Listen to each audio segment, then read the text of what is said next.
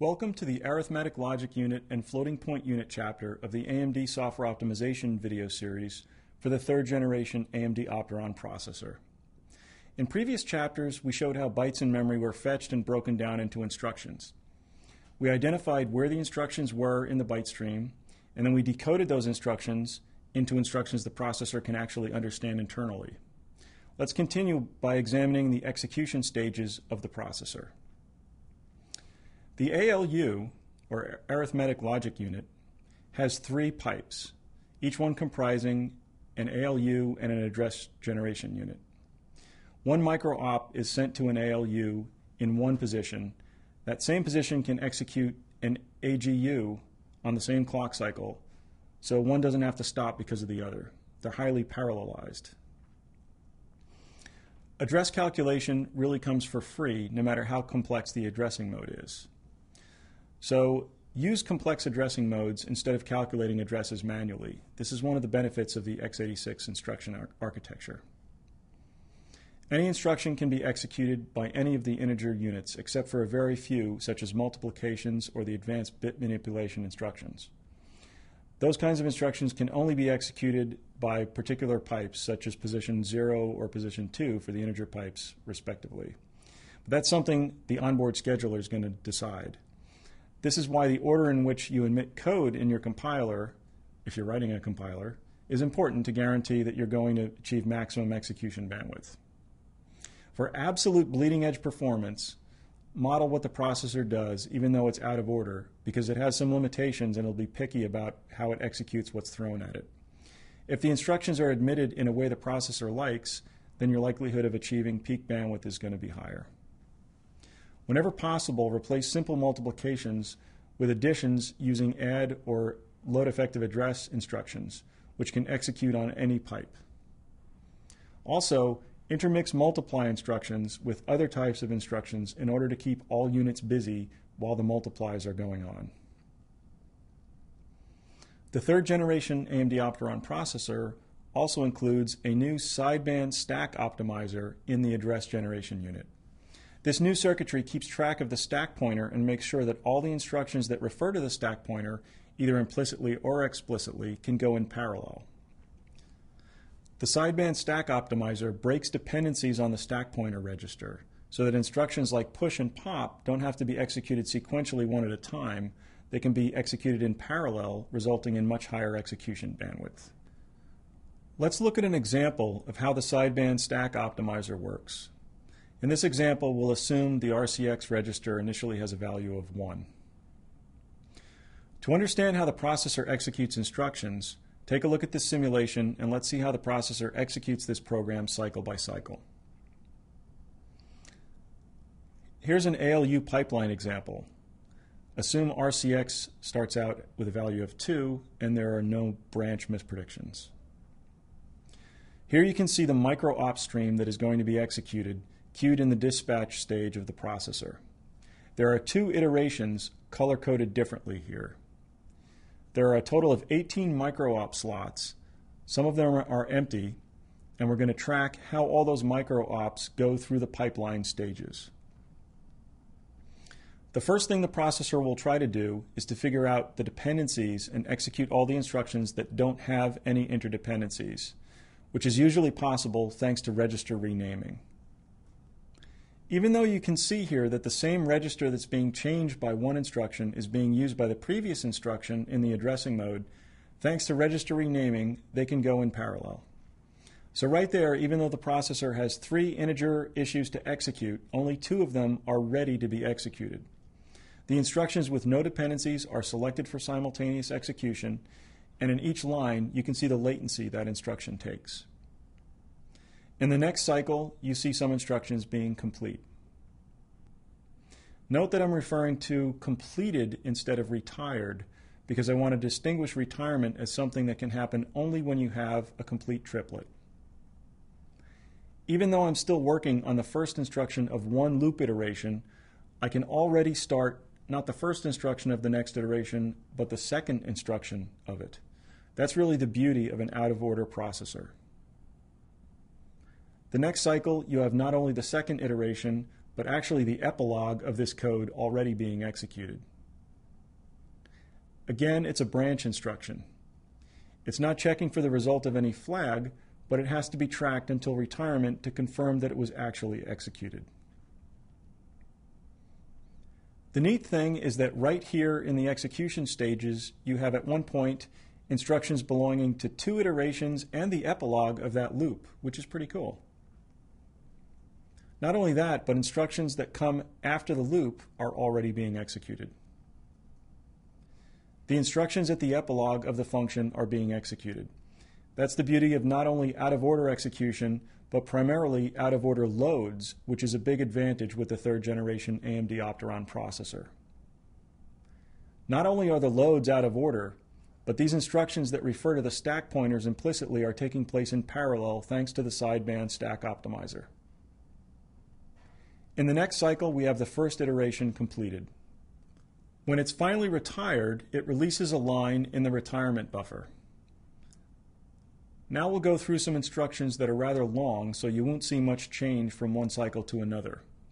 Only as they're being retired or actually completed, you see them changing state. Again, note how many lines in the retirement buffer are just waiting there. First, because retirement is in order, and second, because micro-ops cannot migrate from one scheduler to another. So you have micro-ops completed here, but they're still there using up resources, and you have execution stages without anything to execute, either because of dependency chains or because there's really nothing else to execute. So we finally have the second iteration retired and also some dependencies resolved so that new micro-ops can start being executed.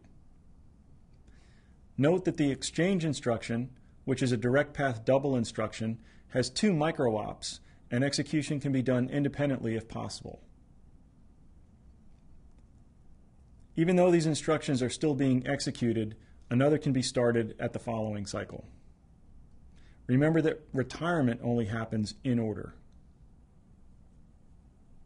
Even though you have a triplet ready here to be retired, it cannot be retired until the preceding line is retired itself. Here we see the multiplication instruction. It's using 2 execution stages because of the implementation detail we mentioned, even though only one of the stages has the multiplier. But the multiplication can be started even though there's a store here still taking place. Again, one instruction is started every cycle, and we have 1 triplet retired here.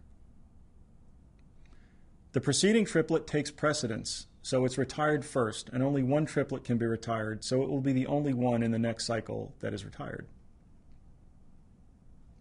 The multiplication finishes and the remaining pop is done. So in 14 cycles, the code is complete.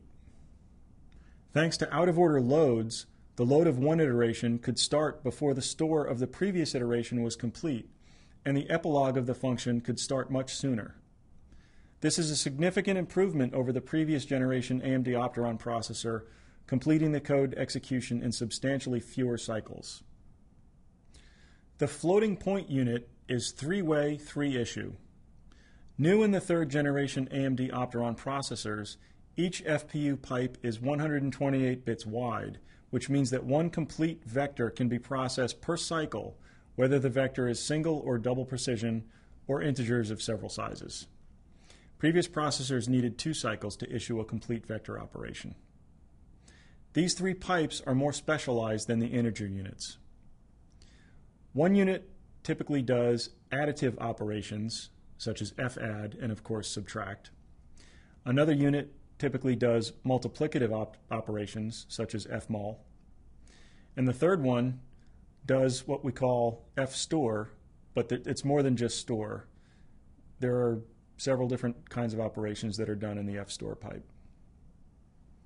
Having 128-bit wide units inside the FPU means that the registers are also 128 bits wide. Whenever you're operating on the registers with only scalars, you're really just changing part of each wide register. Depending on the code, there may be some implicit dependencies because you're only changing part of the register. So avoid mixing up instructions that change only part of the register with others that rely on the contents of the other parts of the same register. Also, use instructions that zero the upper bits when loading scalar data. Floating point registers can only store floating point numbers, as well as vectors of integers. Integer registers can only handle scalar integers. There is, however, the need for some operations to communicate results from one side to the other, so there is a bridge between these two sides of the execution units. However, the express bridge goes only one way. It goes only from the floating point side to the integer side. The reason is that there are many floating point instructions that generate a condition code in the flags register, and that can be tested with a conditional branch or other conditional execution instructions. That's the most frequent case, so that direction is optimized. Not that you wouldn't like to have fast communication going the other way as well, only that's less frequent, which means it's sacrificed in terms of performance. This is an implementation trade-off.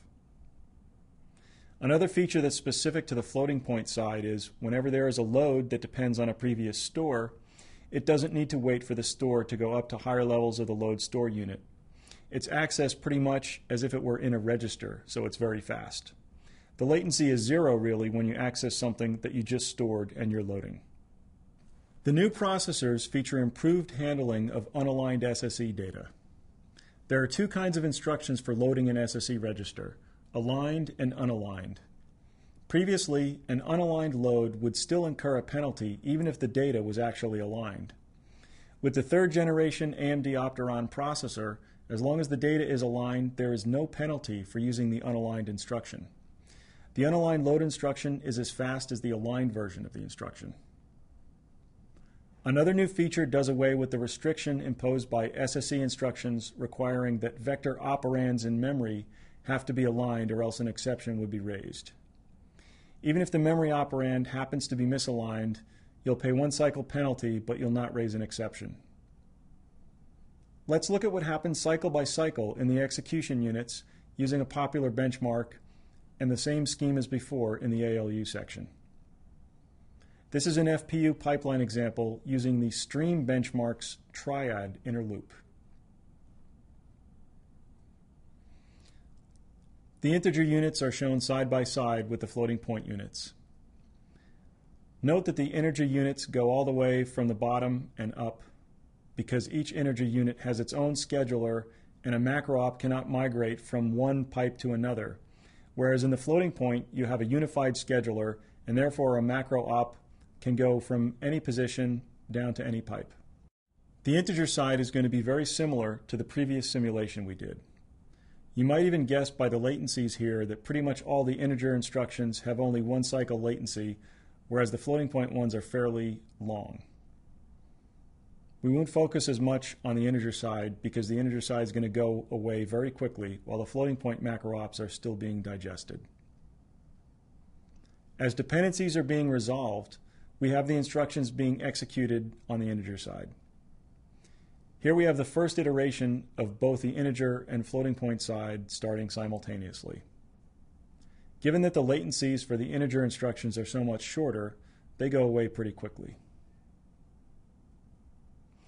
While we're at the very beginning of the floating point instructions, the second iteration for the integer side that does the housekeeping of the loop is writing the second iteration. Note that we had the load high instructions in different positions in position 0 and 2 of this scheduler, but they end up in position 0 and 1 of execution. They can do that on the floating point side. They just go to whatever unit can execute the macro op and is available. In that case, both the add and the multiply pipes can execute these loads. And because it's pipelined at every clock cycle, we can start a new instruction. The next instruction that had no dependency at all is one from the next floating point instruction of this loop. Because it's out of order, it can start executing before the store of the first iteration begins. Between clock cycles, not much may happen, but while the floating point side is still working, the integer side is done. 2 iterations on the integer side are completed while you barely started 2 iterations on the floating point side. Keep your loop maintenance to a minimum, make it efficient, use complex addressing modes so that you don't need to have too many induction variables. If you can keep that to a minimum, the integer side of your floating point loop is not going to matter. Just focus on what's happening on the floating point side. As dependencies are being resolved, you start seeing the other instructions being scheduled. After a few cycles, you have a whole triplet ready here to be retired. It hasn't been retired because the previous triplet still hasn't been completed yet. We're still waiting for the accumulated part of the multiply add. Finally, the store may start. Unfortunately, stores are usually at the end of a dependency chain, so it takes a while until they come about. Thus, the benefit of out-of-order loads is more important, given that that's typically the last part of a dependency chain or of an algorithm. Being able to start another iteration of the same algorithm really keeps all the execution units busy. We have the first iteration already totally retired, and we have actually part of the second iteration ready to be retired. Only it hasn't because only one triplet can be retired per cycle. And finally, the store. Here we have a snapshot of code that executes for much longer. Even though you see the execution units pretty empty, just idling there, in actual code you would have other iterations filling in those holes and keeping the execution units busy. After 24 cycles, you got two iterations completed in this loop. The first iteration was completed in 16 cycles. The second iteration completed at 24 cycles. This means the throughput of this algorithm is 8 cycles. In other words, in every 8 cycles, you're going to be completing one iteration of the algorithm. Because the third generation AMD Opteron processor is much more efficient than previous generations in executing vectorized code, it has fewer macro ops to process and will thus complete the execution in fewer cycles. Also, thanks to out-of-order loads, you can actually have several iterations of the algorithm going on at the same time, something that would be serialized in the previous generation processor. As you may have noticed, the new capability for out-of-order loads offers important improvements in processing efficiency, resulting in better performance for your code. Knowing a little about how your code is executed can help you make good programming choices. Thanks for viewing this segment of the AMD Software Optimization video series for the third generation AMD Opteron processor. Be sure to check out the other chapters in this series as we explore software optimization techniques for the third generation AMD Opteron processor.